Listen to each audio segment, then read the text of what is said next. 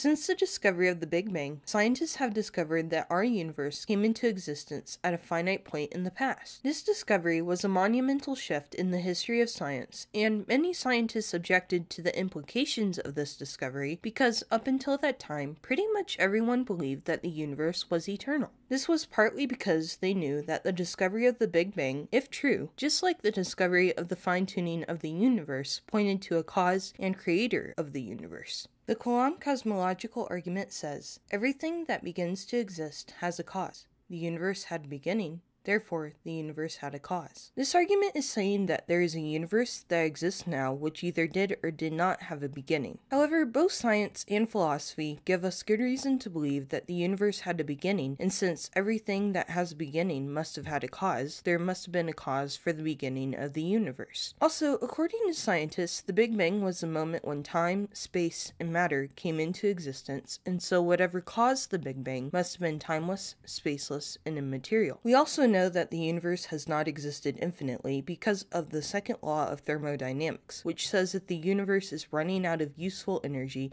in a way that cannot be reversed, and once this is finished, the universe will end in a heat death. However, since the universe still exists, that means that the universe has not existed for the finite amount of time it will take to run out of useful energy, which is less than an infinite amount of time. Therefore, the universe has not existed for an infinite amount of time and must have had a beginning at a finite point in the past. We also logically know that the universe is not eternal, because if the universe had existed for an actual infinite amount of time, then we would have never reached this present moment. If the universe had existed for infinity in the past, then this present moment would have already happened within the infinite amount of time that the universe had already existed. However, we reach the present moment, which has not existed until now, which means that the universe has not existed for an infinite amount of time in the past. Think of it as if someone told you that they finished counting to infinity. You know that they could have counted to a pretty large number, but they could have never actually finished counting to infinity because infinity by definition is not a number you finish counting to.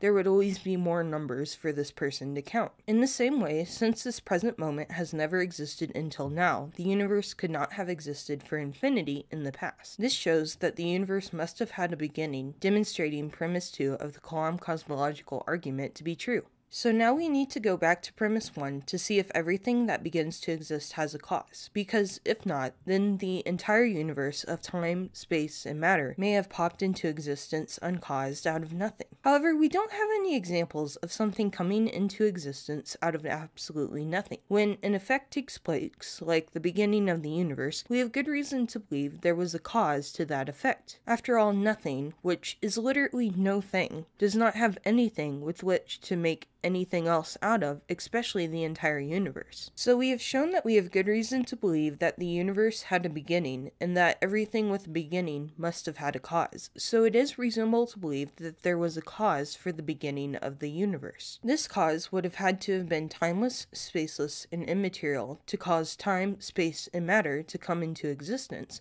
which is consistent with what the Bible says is the cause of the universe, which is God. Interestingly, the fine-tuning of the cosmological constants in our universe also points to a creator of our universe. Scientists have discovered that the structure of our universe, from stars to atoms, are determined by certain fundamental cosmological constants. It turns out that these constants must fall within an exceedingly narrow range for life to be possible. Scientists have discovered that we live in a Goldilocks universe, which has a gravitational force that's not too strong or too weak. The universe itself is not too hot or too cold, and is also not expanding too quickly or too slowly. For example, the ratio of the electromagnetic force compared to the gravitational force is 1 in 10 to the power of 40. If this ratio was changed even slightly, then our universe would not contain both small and big stars, which are both necessary for Earth to sustain life. Large stars produce most of the heavier elements like helium. These stars burn up quickly and end in explosions that help spread out the heavier elements, which can be used to make up future stars, while smaller stars like our sun burn for a longer amount of time, which provides stability for our life-permitting planet. To visualize just how narrow this range is like stacking coins on all of North America up to the moon and trying to pick one coin out of not all those coins, but all those coins 1 billion times. So good luck with that. This fine-tuning to allow life to be possible also applies to many other parameters in our universe, such as the constant of the strong nuclear force, the expansion rate of our universe, and the distance of the Earth from our sun so that the Earth doesn't get too hot or too cold. Even atheist and agnostic scientists have admitted of this appearance of fine-tuning in the universe. Atheist Stephen Hawking has said, "The remarkable fact is that the values of these numbers seem to have been very finely adjusted to make possible the development of life."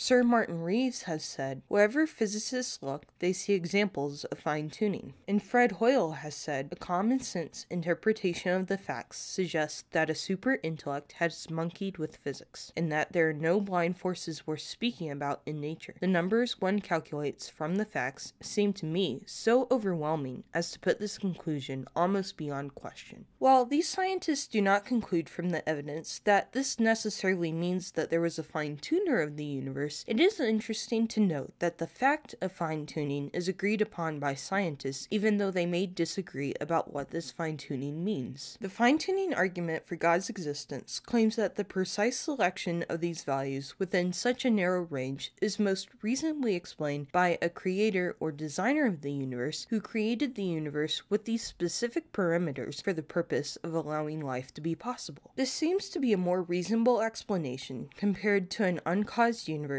that came out of nothing and just happened to have the precise cosmological constants necessary for life to be possible. Also, scientists have not discovered any reason why these constants must be the way that they are and could not be otherwise in a way that does not allow for life to be possible, so it is reasonable to believe that there was an intelligent designer of our universe who chose these cosmological constants to be this way specifically for the purpose of allowing life to be possible. Interestingly, from a Christian perspective, we would expect to see evidence of an intelligent designer of the universe in the universe. The Bible tells us, "The heavens declare the glory of God, and the expanse proclaims the work of his hands." Both the Kalam Cosmological argument and fine-tuning argument claim that a timeless, spaceless, immaterial, and powerful fine-tuner of the universe caused the universe to come into existence from nothing at a finite point in the past. However, if you're still not convinced that these arguments point to a designer and cause of our universe, please watch this video. Please like and subscribe for more videos that share God's love through apologetics, and remember,